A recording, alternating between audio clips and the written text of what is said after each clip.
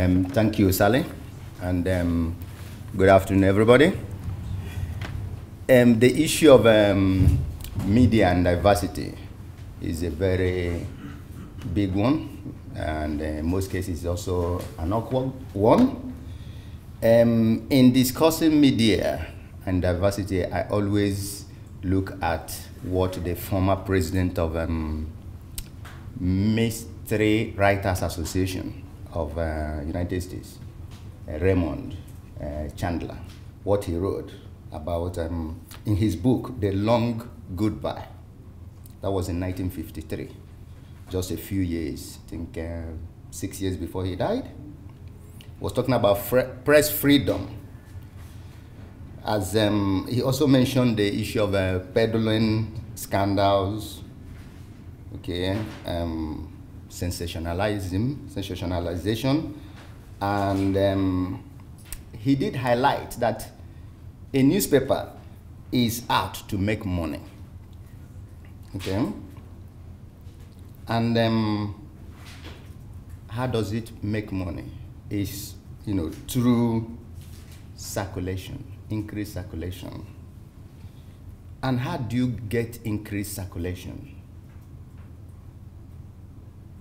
And that's where the issue of diversity, that's where the issue of, you know, media representation, that's where everything is lumped together, okay?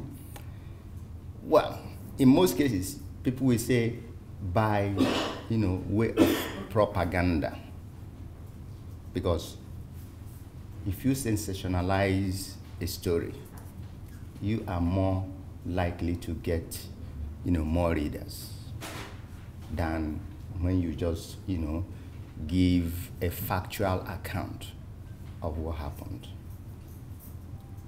Some people would also argue that, you know, sensationalizing a story is basically an angle to a fact. So it depends on, you know, which area you look at. If you look at it very well, there are a lot of issues why the issue of, you know, diversity does not go very well in the media. And one of those issues I have already highlighted, the issue of circulation. If you don't have enough circulation, you will not get ABC audit. And if you don't have, you know, ABC audit, you know, you are not going to get advertisers putting in advert in your newspaper. So that's a big problem. And that affects the issue of diversity because, you know, nobody cares for diversity anymore. And that is in line with the issue of ethics. Then another issue apart from circulation is ownership and control. As we all know, who pays the piper dictates the tune. So that's also a problem when it comes to, you know, making sure that we reflect diversity in the media. Then you have media practitioners who think that they know it all. You have media practitioners with also less knowledge of the issue of diversity. And that, you know, causes a lot of problems. I remember a couple of years ago, maybe in the late 90s or early 2000s, there were a couple of headlines. Free cars for refugees. Refugees on the rampage.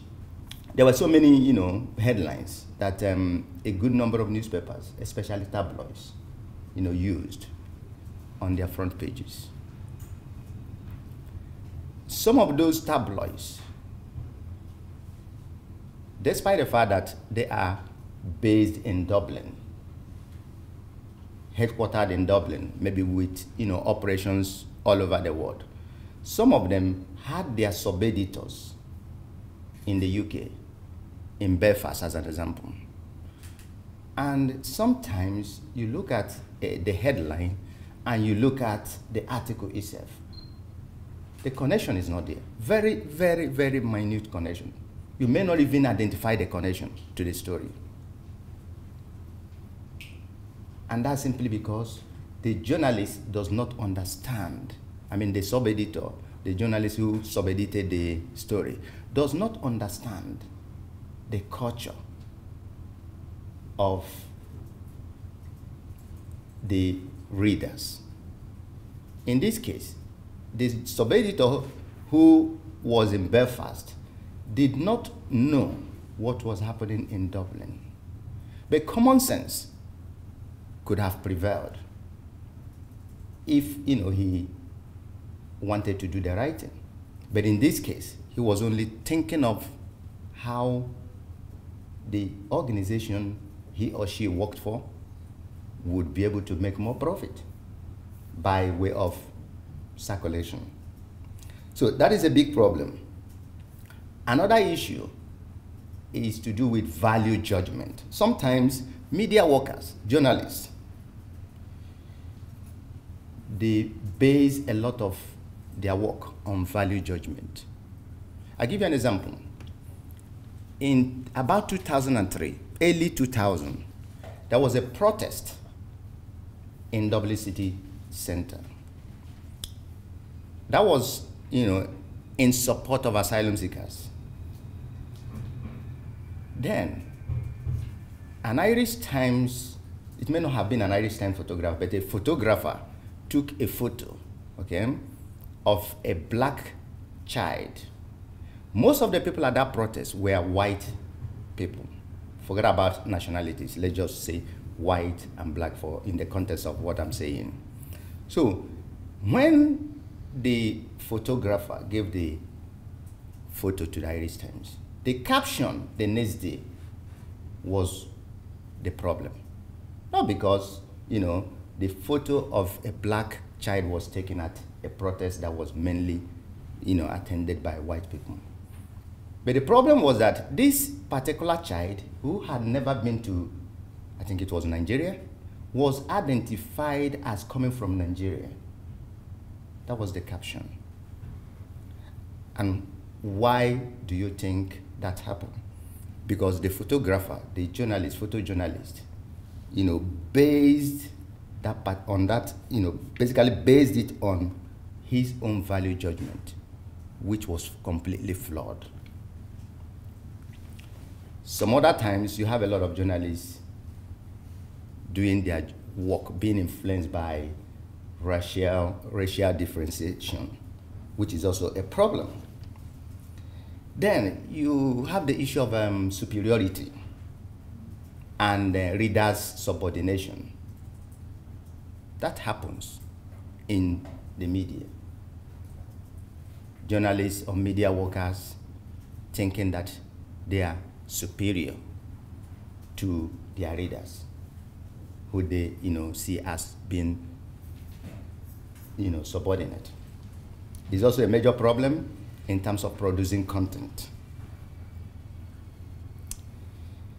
So the implication of all this means that the issue of diversity is not looked into. If you talk about ethics, a lot of people, a lot of journalists, sometimes are not bothered about ethics. In some cases, maybe due to the pressure of their job. When you're doing live reporting, sometimes it's difficult, for you to balance it. Another issue is if you also look at the coverage. If I use suicide as an example, every month, you see the association that promotes better media coverage when it comes to suicide. I've forgotten the particular name now, the organization. Every month they send out information to journalists. Yes, a lot of people read it. But when something happens, it's always not easy to remember, because of live coverage because it's immediate. The immediacy is also, an issue. It kind of does not help journalists in terms of making things better, producing better content. Some people might, argue that, look, there are laws that protect people, okay, who have been libeled in the media.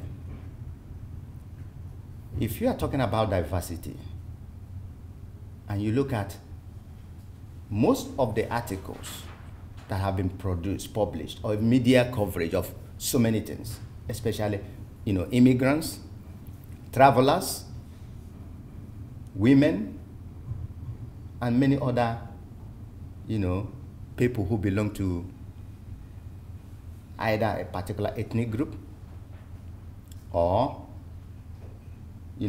nationality. It is not always the case with the majority of the population, especially for those who have the money to pursue cases or those who are powerful. So laws guiding libel in this country does not favor the ordinary people. Some people may argue that there is a press council. It is not always easy for those who belong to, the particular ethnic group or nationality to be able to actually fight for their rights. So it is a major problem. I think that what needs to be done is to make the media more accountable. And how do you do that? Yes, media confers status. It has a status conferrer nature. But who gives that power to the media? The readers who read the newspapers, people who view, RTE, CNN. If people are able to stand up and be counted, are able to object to certain media coverage, I think it will be a new beginning in getting media workers to respect the rights of the ordinary people, possibly the less privileged or members of the ethnic minority groups. So, if you want to reduce mistakes of misrepresentation of reality, as well as, mistakes made in publishing misleading and inaccurate information, or distortion of facts and facts of events, we also need to look at the education that, journalists are getting. Unfortunately, Michael Foley has gone. I see, places like DIT. I'm still here. Oh yeah, sorry, Russian. I see places like DIT as, a center point towards making sure that journalists get proper education, getting them to understand the need for self-censorship, getting them to understand that organizations like NUJ is important, or for those who are in broadcast, SIP2. I know that not every journalist is a member of NUJ or SIP2. And as such, when NUJ issues guidelines or promotes, guidelines of any type, not every journalist accepts or even looks at it. Another issue is just when it comes to, like here today, if I am to be talking to a group of journalists, I'll probably be preaching to them. That's the way most of them will see it. And who am I to preach to them? And who are you to tell them what they have to do? So, universities that train journalists need to make them understand that there is need for them to listen to other views. There is need for them to understand that they belong to the same society that they are writing for. Having said all these things, it's also extremely important that we understand that social media plays a huge role in this context. And because of social media, it is, the actions that any organization or any university could take in helping either student journalists or journalists seem to be limited simply because of what happens on social media. You probably saw during the American election the photos, people circulating how Pope Francis, endorsed President Trump, something that never happened, but a lot of Americans believe that it was true. And probably many people voted as a result of that. So when you have social media causing a lot of harm than good, it is difficult for us to really have, proper media coverage of diversity issues. I'm going to end by saying that there is no absolute truth in what we are reading, what we see on television, but media users, newspaper readers, need to understand that there is a cutoff line. They need to draw a line. A lot of people, are able to understand when facts have been distorted. Left alone, I would say that it is extremely important that there is media education, given to children in primary school and secondary school to enable them separate facts from fiction. Thank you very much.